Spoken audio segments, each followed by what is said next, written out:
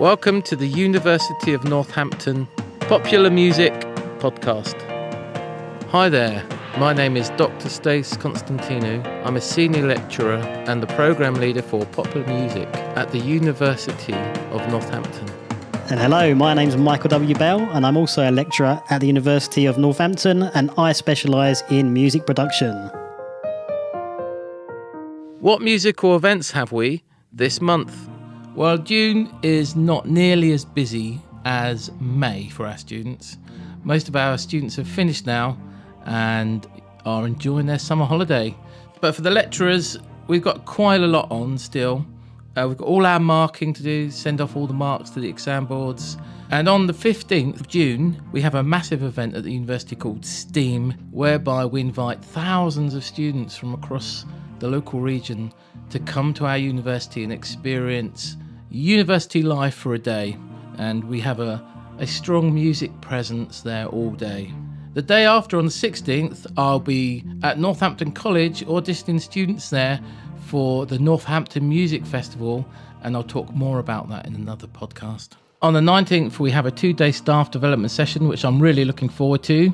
And then finally, the last big event in June is our 22nd of June Open Day, which is a Thursday this year, rather than our usual Saturday. So if you're a prospective student and you haven't yet seen our wonderful facilities and campuses, please do pay us a visit. We'll be happy to welcome you. Student interview.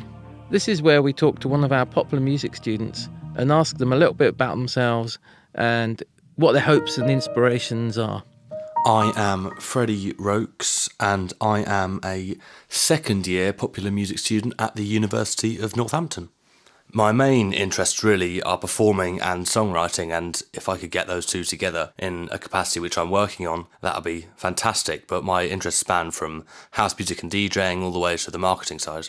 Right now I'm at the very beginnings of a project which will hopefully finish up in a pop, sort of synth pop style EP as part of my final project for next year, and I'm sort of just visualising in my head what that might look like now and hopefully starting to take the first steps as soon as I can.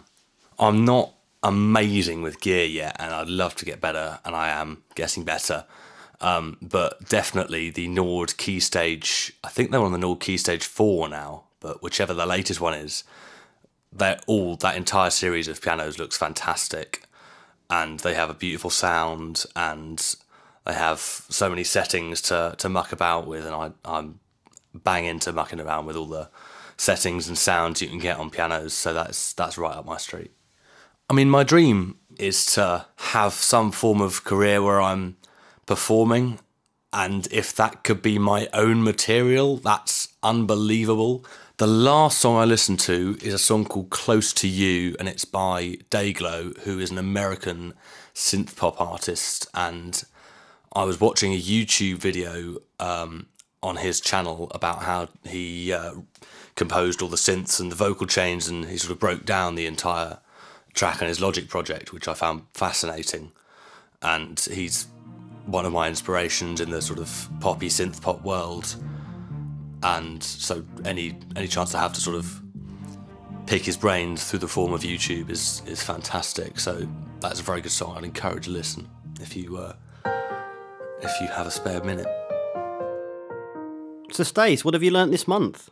I've been researching and thinking about creativity, and I've been using a book called Creativity, The Psychology of Discovery and Invention by Mihaly Csikszentmihalyi.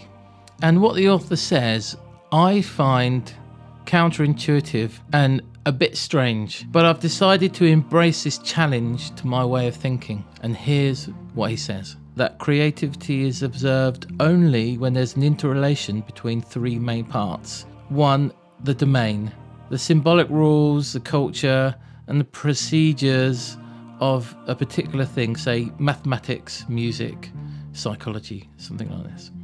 And two, there needs to be a field, which is all the gatekeepers to the domain.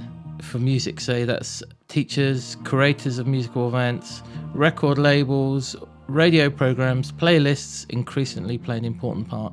The music critics, administrators of foundations and various organisations, government agencies, and also the market, of course. And 3, the individual person. When a person uses the symbols of a given domain, such as music, has an idea or sees a new pattern, and when there's novelty in this pattern and the appropriate field accepts that this is a thing, then you have creativity. Discussion forum. This is the part of the podcast where we find a music topic to discuss. So Stace, that was a really good, it was interesting to hear you talk about creativity. I think it's definitely an area that in some ways gets neglected. We focus a lot on playing our instruments, but what it actually means to be creative is a really kind of interesting subject. There's just one thing I wanted to backtrack on. When you said that you found the concepts to be sort of counterintuitive. Can you elaborate on that a little bit? I guess I'd thought of creativity as being just something an individual does, or maybe you do it as a group of people, like in a band. I hadn't thought about it in terms of there's a domain, which is the thing that you're doing, which has an established set of rules and ways of being, and then you have a field, which is the people who monitor that field and decide what is and what isn't novel. Yes, I suppose it's considering how the piece of music actually functions within society and what gives it meaning. It's not just the artist; it's the the whole surrounding context outside of the work being created. What its actual function is. Thank you so much for listening to our podcast.